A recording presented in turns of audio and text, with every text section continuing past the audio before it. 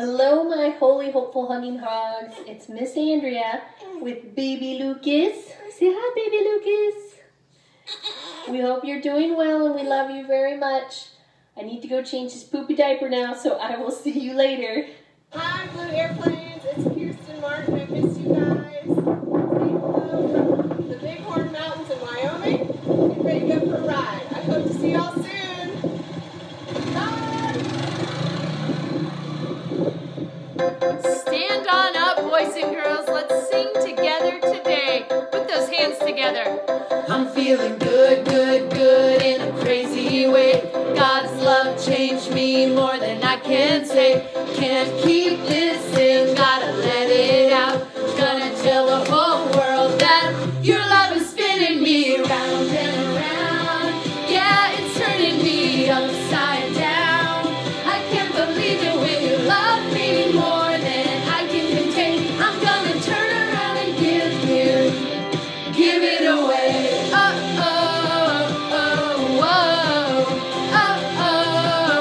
gonna give it away. Are y'all singing? I'm gonna give it away. I want the world to know just how I feel. They gotta know, your love is real. You love me just the way I am. Gonna tell the whole world that your love is spinning me round and round. Yeah, it's turning me upside down. I can't believe it when you love me more than I can contain. I'm gonna turn around and give it away.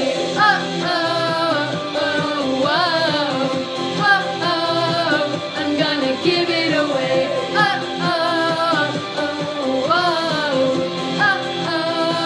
Your love is spinning me slow-mo. Yeah, it's turning me upside down. I can't believe it when you love me more than I can contain. I'm gonna turn around and give. Your love is spinning me round and round. Yeah, it's turning me upside down. I can't believe it when you love me more than I can contain. I'm gonna turn around and give it away.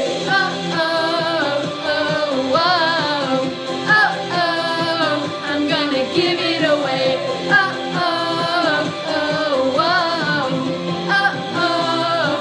gonna give it away. Awesome. I'm so glad to have you all with me. We have some sun, don't we? Woo! But we're ready to focus. And I've got some glasses for you today. All right, you ready for them? They are super cool. Well, I like them anyway. Not only, you see them? Okay, watch this really cool thing. Woo! That helps me focus a little to be able to lift those up. Little crabs here. All right, do you have your glasses on? Because we are going to focus and take a closer look. Woohoo! All right, we have a few friends that have, you guys just keep finding those glasses, don't you? What do we have here? Olivia, she's doing the whole I wear glasses all the time, Miss Lisa, okay? Looking good. Now let's see what your sister found. Oh, Emma found some snazzy, she's got some stars and some bling going on in her glasses. And Rhea, what did you get here? Oh, you got some snazzy ones too. You're like, I actually see your mom in the reflection of your glasses. You guys are looking good, man, looking good. All right, are you ready for our game? I might need to take these up to see if I can play it. Let's see how fast you can guess it. It's another new one, so you don't know. Jump up and down when you think you know what it is.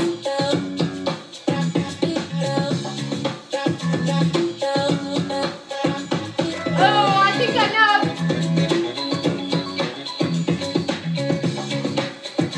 Love it, love it, love it. Miss Lisa really loves sunflowers. What do you think? What do you think?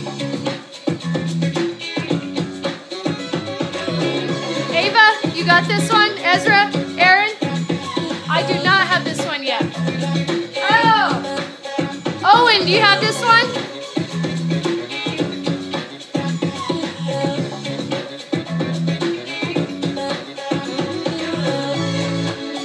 Next one. Yet again, I would say toilet seat. Why do they all look like a toilet seat? I don't know. Pastor Bob, what do you think it is? Oh, I think I know now. Oh, yeah. Who got that one? Olivia, Emma, you got that one? Isla, I bet you got that one.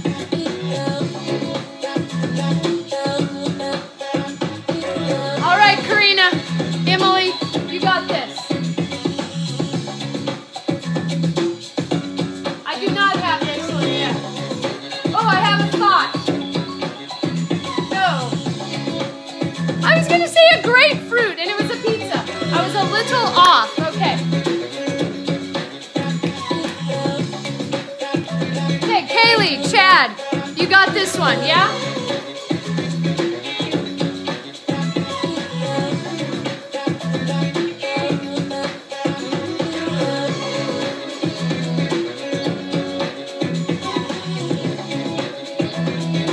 I still don't know exactly. Oh, I got it. That one took me a while. All right, Pastor Shane, this one's for you.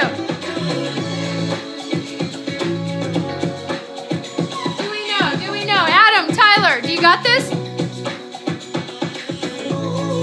I'm not sure. Lolu, you got that one? Whoa. That was a good one. All right. Wow. Well, is everyone ready to focus? Y'all ready? I know, it's hard to focus when you have your crazy glasses on. So if you have your crazy glasses on, now's probably a good time to take them off. We have a special treat, boys and girls. Miss Sharon, one of our amazing elementary kids church small group leaders, is back to teach us again. So I want everyone to do what you need to do to stay focused for the next few minutes. She has another great true story from the book of Acts to teach us and to challenge us. And you know, I actually got to listen to her lesson. She recorded it and sent it to me. And she has some really important things to say all the way up to the very end, all right? So do your best to turn your ears on, be ready to listen, and more than just ready to listen to Miss Sharon, be ready to see what God might have for you to learn through the lesson that Miss Sharon has to teach us today, all right? So give her your undivided attention, Miss Sharon. We are so glad that you are here with us today. Not exactly with me in my living room. She's actually in her living room. But we are so glad that you're going to teach us this morning. So we love you, Miss Sharon. Boys and girls, are you ready for a great lesson? Awesome. Miss Sharon, take it away. Hello everyone, Miss Sharon here. I'm so happy to be back with you again to tell you another incredible true story from the Bible that's going to remind us that when we know Jesus, it changes the way that we see our problems. And I'm guessing that probably you can think of one or two problems that you're having right now. Well, the main character in this story is Paul, and you're probably familiar with him with some other stories. This is the guy who used to be called Saul, and he would go around like trying to stop people from believing in Jesus. But then one day Jesus appears to him, and he basically gives his life to Christ, and then goes around like telling other people about Jesus, and he changes his name to Paul. So this is that Paul. When he made that change, he started telling people about Jesus. It meant that he sometimes ran into some pretty big problems, like being made fun of, being beaten, people threatening to kill him, getting kicked out of towns, being put into jail, so some pretty big stuff. One time he was in Jerusalem, and he was arrested by some Roman soldiers after like this mob of people tried to kill him because he was sharing the message of Jesus. And while he was there in that prison, Jesus came and spoke to Paul, and this is what he said. He said, "Be encouraged, Paul. Just as you have told the people about me here in Jerusalem, you must preach the good news in Rome." So that's important, that's kind of that's the plan. The plan was, Jesus says, Paul, I'm going to send you to Rome. So while Paul is in this jail there, he hears this message from Jesus. One of the commanders learns that these people are gonna like try to trick the people into bringing Paul out so that they can kill him. And so Paul gets moved to a different city called Caesarea. And while Paul is there, he asks the governor, like, hey, can I travel to Rome to stand trial before Caesar? And the governor agrees to do that. So to get there, he has to travel by sea. There's a lot of elements to the story, so hang with me, right? Paul is to travel by sea, and he gets handed over to this commander named Julius. Now, Julius is going to be important in our story, so you want to make sure you remember him. But Julius seems to think Paul is a pretty cool guy, and he even lets like Paul visit with his friends and stuff when they make stops. So Paul gains favor with Julius. And on one of their stops along this journey, the weather starts to get bad, and Paul is like, look, ship owner, captain of the ship, I just don't think we should keep going because we're going to be in this big storm and it's probably not a good idea. But they didn't listen. They wanted to keep going. They wanted to stay on their journey. They're like, nope, it's going to be fine. Well, as you may have guessed, Paul was right. And so he was right about how bad this storm was going to be. And it was like a hurricane out there. So I don't know about you, but when it's like storming outside, I feel okay if I'm inside my house, but I definitely don't want to be out like in the middle of the ocean somewhere. So the sailors are trying to keep the boat from like breaking apart, and it's just a crazy mess. And in the midst of all of this, Paul gets a message from God, and he goes and he tells the crew, like, hey, I got this message from an angel. And this is what Paul says to the crew. Take courage. None of you will lose your lives, even though the ship will go down. For last night, an angel of the God to whom I belong and whom I serve stood beside me, and he said, don't be afraid, Paul, for you will surely stand trial before Caesar. Pause. So like he's saying you're going to get to Rome. Unpause. What's more, God in his goodness has granted safety to everyone sailing with you. So take courage. For I believe in God, this is Paul again. It will be just as he said, but we will be shipwrecked on an island. So the message is like, yes, we're going to be shipwrecked, but we're going to be fine, right? So be encouraged. Everything's going to be okay. So they're still in the middle of the storm. And the storm, it really like went on for like 2 weeks of all of this storm. And the sailors are getting scared. You know, it's probably hard to keep that encouragement after 2 weeks of just the waves and wind bashing onto this boat. But Paul continued to encourage them. He continued to tell them, like, we got to stay with the boat. God said we were going to be fine. We're going to be fine. And then the boat starts to drift toward land. It's broken apart. It's smashed by the waves. I mean, you just kind of picture this big boat just being destroyed by the winds and the waves. Well, the soldiers wanted to kill Paul and all the prisoners when this started happening because they thought the prisoners would escape and be able to swim away. But remember Julius, Paul had earned favor with Julius, and so Julius didn't want to kill Paul. And he said that we're not going to do any of that to any of the prisoners. Nobody is going to harm them. So God protected everyone on the ship, and they all got to land safely. And they were at this island called Malta. Okay, so that's a lot, right? But the story is not over. There are more problems that are going to happen. But they're on this island in Malta, and while they're there, they're going to build a fire. You know, like they're taking care of themselves. And the people that live on this island are there too. And while Paul is collecting sticks to add to the fire, a snake bites him. Okay, now is anyone else out there afraid of snakes? 2 hands up for me. I don't care if it's a copperhead or a rattlesnake or a garden snake or a black snake or a fake plastic snake. I don't like them. I'm afraid of them. So I'm tracking with the people of Malta here. When they see this snake bite Paul, and they probably know, I mean, they live there, so they're probably like, oh, that's a poisonous snake, so this guy is gonna die. But Paul just like shakes the snake off in the fire, and he's totally fine. Like doesn't seem to hurt him at all. And so when he does that, the people living there are amazed. They've probably never seen this happen before. Like the snake probably should have resulted in him collapsing and dying, but it didn't. So they think, wow, this guy must be like a god. They don't understand that Paul serves a God who is protecting him through all of this. So the chief of the island welcomes Paul into his home.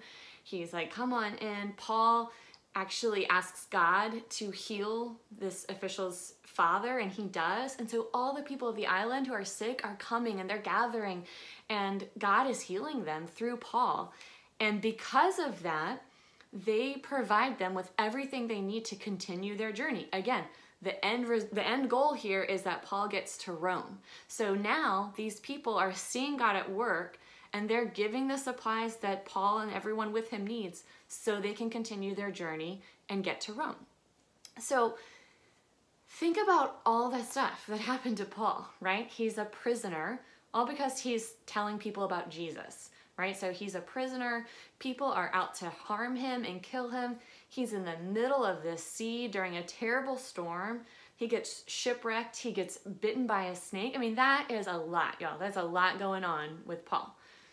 But Paul chose to have faith and trust in God, even when things weren't going the way maybe he would have planned. Like maybe when Jesus came and said, like, Paul, you're going to go to Rome, he was thinking like a nice little quiet journey to Rome, right?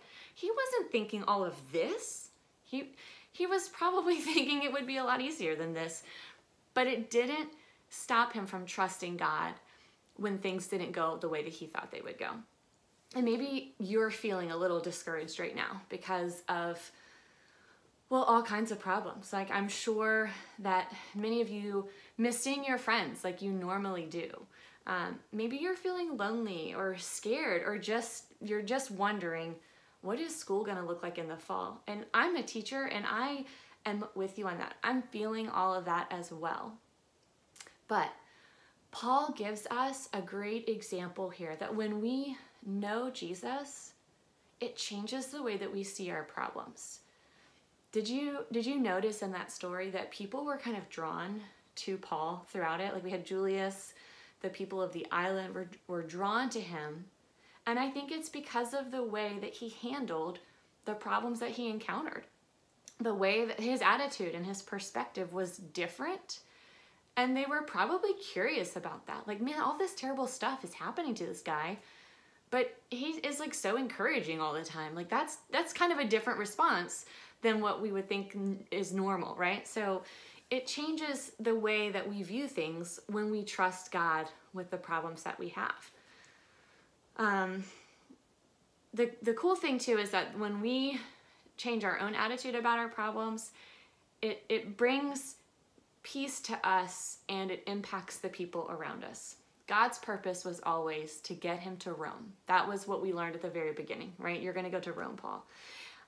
That's what the angel told him, and all of the events in the story lined up to that purpose, to get Paul to Rome. He finally got there. They went along their way after leaving the island of Malta, and they finally got to Rome. It just maybe didn't happen the way that Paul or other people may have thought it would. When we trust God with our problems, it calms our hearts. Things aren't always going to happen the way that we think that they should or they will, but when we focus on who God is and remember that he is sovereign and in control no matter what, it gives us a new perspective. And when we do that, other people are drawn to that. They want to know more about this God that we serve. So it's like two things that benefit there. We have peace and we're able to share Jesus with other people. This past week, I was reading the story of when Jesus is in the Garden of Gethsemane, like right before he's taken to be killed and crucified. And it's a pretty familiar story to me that I've read throughout my entire life, and many of you might be familiar with it as well, but it just kind of struck me a little bit differently in the midst of all of the things that we're going through right now. But if you don't remember, Jesus is in the garden and he's praying, and he knows that people are about to come and get him and to kill him and torture him, and it's all going to be really, really physically and spiritually painful. And he knows, he's going to rise again, but there's going to be a lot that has to happen before that. So he prays to God, and this is what he says. He says, "Father, if you are willing, please take this cup of suffering away from me. Yet I want your will, not mine. So basically, I want your plan, God, not the one that I've got in my head. And I love this because it shows us a couple of things. It's okay to ask God to take away our problems, to handle our problems. Like we can pray for those things. God wants us to pray for the things, the struggles, the problems that we have in our lives. So be honest with him. If you're feeling scared or you're feeling lonely or you have friends or family members who are sick, God wants us to pray for those people. He wants us to bring those things to him. But this also teaches us that God is good and he has a plan. He's in control, and his plan is better than our plan. His ways are higher than our ways. His thoughts are higher than our thoughts. He's God. He is so big, and he's got the whole picture of everything that he's thinking about when we only just see a little tiny piece. God could see Paul in Rome when Paul was on a ship that was going down. He could see Paul in Rome when Paul was getting bitten by a snake. Like he always had that vision of how things were going to end. And Paul couldn't always see it, but God can. So Jesus sets a great example of just acknowledging that when things are hard, and things will be hard sometimes, God's way is always the best. So I hope that these stories, they bring you encouragement and help you remember that when you know Jesus, it changes the way you see your problems. We can trust God during anything that we face because we know he's ultimately in control and he has a plan that is good. And know that when we change our perspective about our problems, it can be a way that God uses us to be a witness to people around us. And we can bring other people to know God that don't know him yet. So know that Miss Lisa, your small group leaders, me, we are all praying for you all. We cannot wait to be back with you again, but we are praying that you will have strength and faith during this time, and that your faith and strength would be a witness to the people around you, and that they would want to know God because of your attitude and your perspective during this time. Let's pray. God, thank you so much for being a God who's in control no matter what. When everything else around us seems completely out of control, we can rest in the knowledge that you are in control, and we thank you for that. I pray for every kid who's watching this, who maybe is just thinking through some of the problems that they're having. God, I pray that you would remind them that you are in control, that they can trust you. And I pray that when they do that, they would be a witness to people around them, that they would be filled with your peace, and that would overflow into the people that they know and that the people that they talk to. We just ask you, we ask you for healing. We ask you for things to get better, God, but we also understand that your will is better than our will, and your ways are higher than our ways. And we thank you, and we praise you, and we love you. In Jesus' name we pray. Amen. Bye, y'all. Thank you so much, Miss Sharon, for your words and just for taking the time to teach us such an important lesson, to remind us that knowing Jesus changes the way you see your problems. Can you guys say that with me? Knowing Jesus changes the way you see your problems. Wow, Paul was faced with a lot of problems, but he persevered, and he kept his eyes on Jesus, because Paul knew that knowing Jesus changes the way you see your problems. And God used Paul in such amazing ways, didn't he? Thank you, Miss Sharon, for being with us. And we hope that you join us again soon. Boys and girls, are you ready to sing a song? This is actually one of Miss Sharon's favorites too, so I bet she's watching with us, and I bet she'll stand up and even sing along with us. This song talks about how we won't be shaken. Even when we have problems or go through tough times, it will be tough at times, right? But then when we know Jesus, it'll change the way we see our problems, and we will be on a firm foundation, unable to be completely shaken because we know Jesus. Are you guys ready to sing along this morning? I know you all know this one, so put your hands together and we're going to sing it out loud. You, O Lord, to keep my lamp burning, for you have turned my darkness to light. You set my feet high on this mountain and put my enemies to flight. So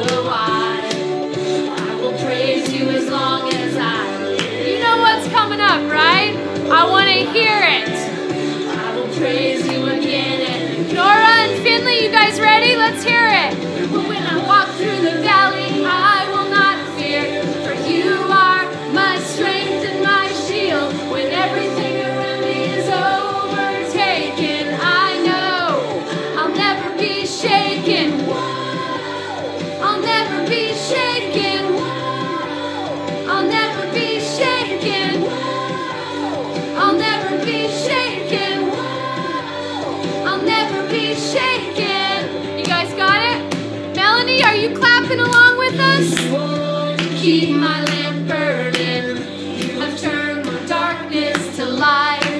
Set my feet high on this mountain. Put my enemies to flight. So I will praise you as long as I live. Oh, why? All right, Asher and Elijah, I'm ready to hear it. Sing it out. When I walk through the valley, I will not fear, for you are my strength and my shield. When everything around me is overtaken, I know I'll never be shaken. I'll never be shaken. Whoa, I'll never be shaken. Are you singing along, Miss Sharon? Whoa, I'll never be shaken. All right, I know we're all in our own houses, but we are going to sing this out loud, all right? Are you ready? If you are sitting down, you need to be up. Trey and Julia, are you ready? Johnny, Manny, let me hear it. When I walk through the valley, I will not fear, for you are my strength and my shield. When everything around me is overtaken, I know. We're going to sing that again. When I walk through the valley, I will not fear, for you are my strength and my shield. When everything around me is overtaken, I know I'll never be shaken. I'll never be shaken. I'll never be shaken. I'll never be shaken. I'll never be shaken. Awesome. Boys and girls, let's pray for our friends Rose and Willie before we go today. God, we are so thankful for Rose and Willie and just for their friendship that we get to have. God, I pray that you would continue to be with them and to keep them safe and to provide for them what they need. God, I'm also so thankful that knowing your son Jesus helps us to see our problems differently. And God, I'm thankful that you help us to get through hard times, that you help us to keep our eyes fixed on you even when it's difficult, and that would really change our perspectives and change our hearts. So God, I pray that you'd continue to do that as so many of us might be going through a hard time right now. So we might be thinking about school and all of the other things that might feel a bit stressful right now. I pray that you would help us to keep our eyes on you, and that would help us get us through this time. We love you so much, and we pray all of these things in Jesus' name. And everyone said, amen. Amen, boys and girls. All right. Oh, hold on 1 second. I'm back, boys and girls, and I just wanted to remind you about Rocky Railway VBS that's coming up in less than 2 weeks. Listen. Do you hear the train? We are about to take a journey on a steam engine through the Rocky Mountains. You won't want to miss it. So make sure moms and dads know that it is the last week of July. July 27th through the 31st, Monday through Friday, every day at 10 a.m. or at 7 p.m. You can choose if you want to participate in the morning or in the evening. I am so excited. I hope that you are too. We are going to have an amazing week together, learning all about how Jesus' power helps pull us through. Boys and girls, you won't want to miss it.